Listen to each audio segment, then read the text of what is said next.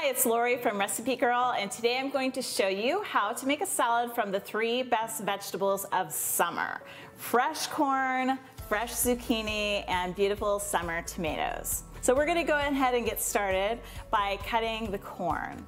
Now I have a little trick for cutting the corn, and that is to get out my bundt pan, and I'm going to take the corn on the cob and just stick it right in the middle.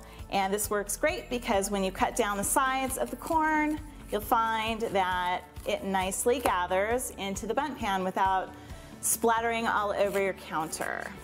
And again, you do not have to cook the corn. Fresh corn is delicious on its own. We're going to be tossing it with a really good dressing.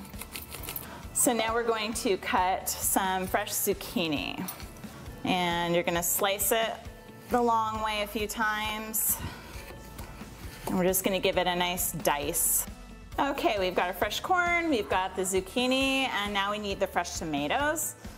So you're just going to use some pear or cherry tomatoes, and we're going to be slicing them in half.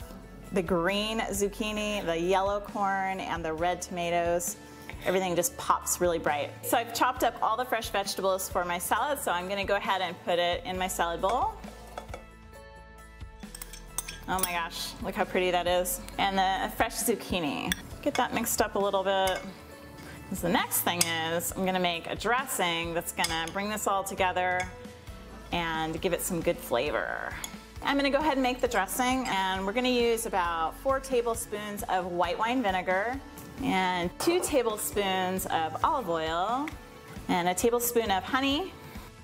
And we're gonna chop up a little bit of fresh basil. I'm gonna add a little bit of lime juice to the salad dressing, a grind of pepper, just a little bit of salt. We're gonna whisk that all together.